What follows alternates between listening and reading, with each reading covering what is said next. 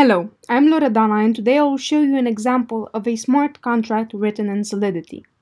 I have recently started building decentralized apps with Ethereum and wanted to share some insights about the process. In this video, I will just go through the code I wrote in Solidity and understand what's happening.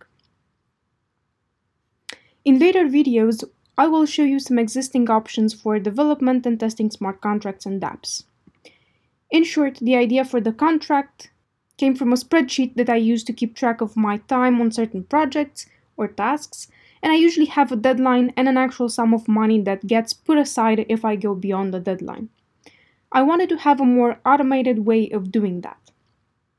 So we have a contract named OnTrack that knows about the client, a provider of a service, a third-party observer, and the deadline. The function that's called when the contract is first created is the one that has the same name as the contract, or if you have an unnamed function, that will be used as a fallback. To simplify things, I made the client be the same as the contract creator. So we got rid of one input value. The deadline is the standard time in milliseconds from 1970, and then we get the blockchain addresses of the provider and observer. I have three public functions.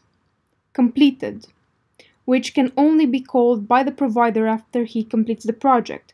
We do this by adding a modifier, only provider, defined here.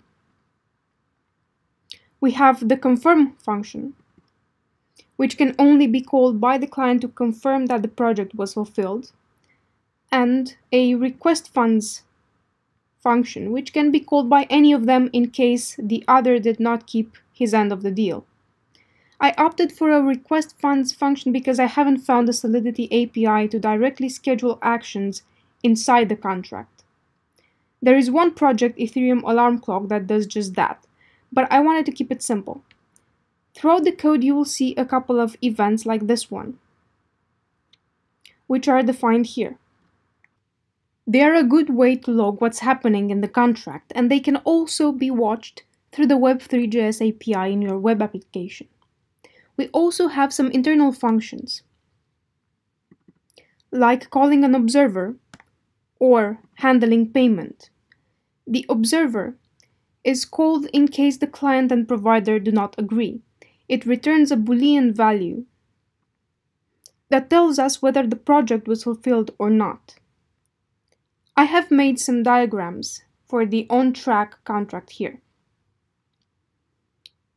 This is a flow diagram that helps understand the process a bit better, and you can also use it to see if you have cases that are not covered.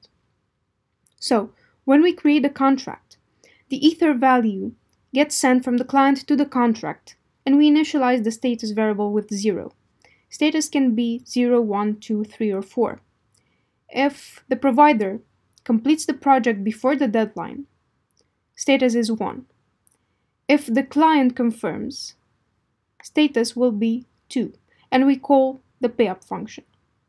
This function pays the provider if the status is 2 and the client otherwise. We will have a status of 4 afterwards. So what happens if the deadline passes and the project is not completed, or the client doesn't confirm the contract fulfillment? The contract keeps the money unless someone calls request funds. Then we check the status. If the contract was already solved before, so the status is 3 or 4, then we throw away the transaction and end it. If the status is 0 or 2, the payup function is called because everything is clear. 2 means the contract is fulfilled, and 0 means that the provider never declared the project as completed. If the status is 1, the observer gets notified, and he returns true if the project is fulfilled. So status will be modified to 2, and the provider gets paid. If he returns false, the status will be 3 because we want to mark that the contract has been observed. the payup function is called, and the client will receive the funds. And that's it. We can now think about extending the contract to support multi-signatures from both client and provider, and make the provider also pay some Ether upfront in case he does not keep his end of the deal. And we can also pay the observer something for his work. Now, I have tested this with 2 observers that return either always true or always false. But instead of a synchronous automatic answer, we can also have a human observer contract. And we can modify the OnTrack contract to wait for the observer's answer.